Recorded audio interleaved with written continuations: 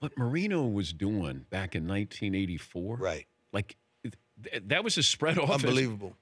I played against Marino with Duper, Clayton, and Nat Moore. It's crazy.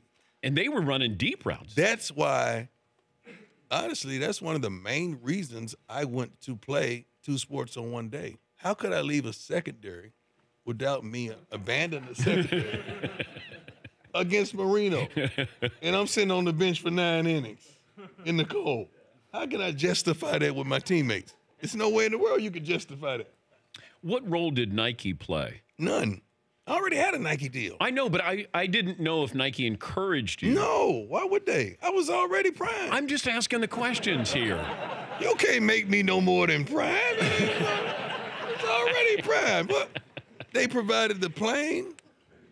But provided the jet, but it was going to happen anyway. It's just like, just rekindling this whole story. I never even know how the helicopter showed up to practice every day. Who did that? I didn't pay for it. How did that happen? I think I was just talking in the media one day. It's like, 85, anybody from Atlanta, 85 is packed, especially in those hours. Yeah. And I had to go from football practice to the baseball game. How do I do that? And somebody provided a helicopter. I said, cool. Why wasn't it celebrated more? Because if somebody had a microphone in front of their mouth, we didn't have social media. We couldn't tell our side of the story. Someone that was wrong. They missed it. They were wrong. They did not know that my contract was over in baseball in July. So how am I the villain? How am I the bad guy when I'm helping a whole nother organization when I should be playing football? How did you make me to be the bad guy? How did they? This right here. The microphone. Yes. And how can we regurgitate something that someone told you? You didn't even check your facts. But is that part of the reason why you wanted this 30 for 30, or you're glad that you can actually tell the story? It's like, Bo, when Bo got his 30 for 30, a whole new generation realized what Bo Jackson and who Bo Jackson was. Well, they kept asking year after year after year, and probably pretty much for the football one. And I said, no. I said, if we're going to do it, let's do it. Let's do this. Let's let the people know what really happened behind the curtains on the two sport in one day. Let's do it that way. And that's what we did. Anything surprise you when you watched? No, it didn't. Anything bother you? Yeah. Yeah. What bothered you? First of all, I don't know if you're being honest and truthful why you refrain to come on camera. That's number one. That's a red flag.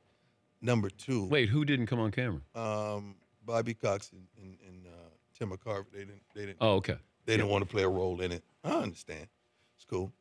But did you get along with Bobby Cox? Bobby Cox is my guy. I love Bobby. Okay. I love Bobby. Bobby was a good man.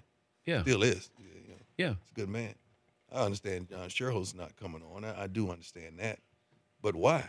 I mean, just tell it.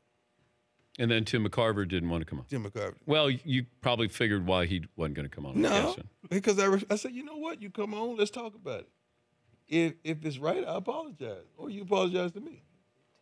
Let's just do it.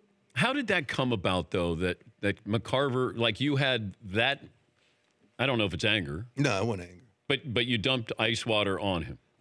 Let me tell you why. Okay. Let me paraphrase. All right. Let me.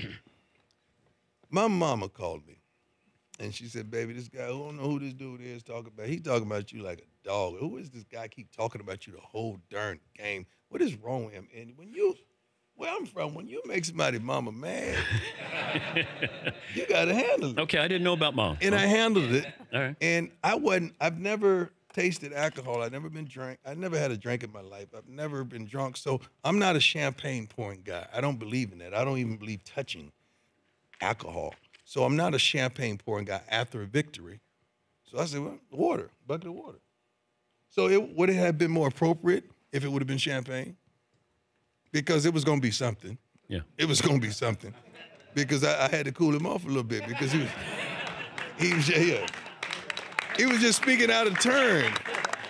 I still, to this day, don't understand how can you make me out to be the bad guy and I don't even have a contract. And then in that piece, John Sherholtz alleged that my attorney had a handshake deal with him that I would play two sports. I would play baseball exclusively. You know, playoffs, everybody makes the same amount of money. So what deal did you consummate? What deal could that have been? It was never a deal. For more Dan Patrick Show, tune to Audience Channel 239 on DirecTV or download the Dan Patrick Show app.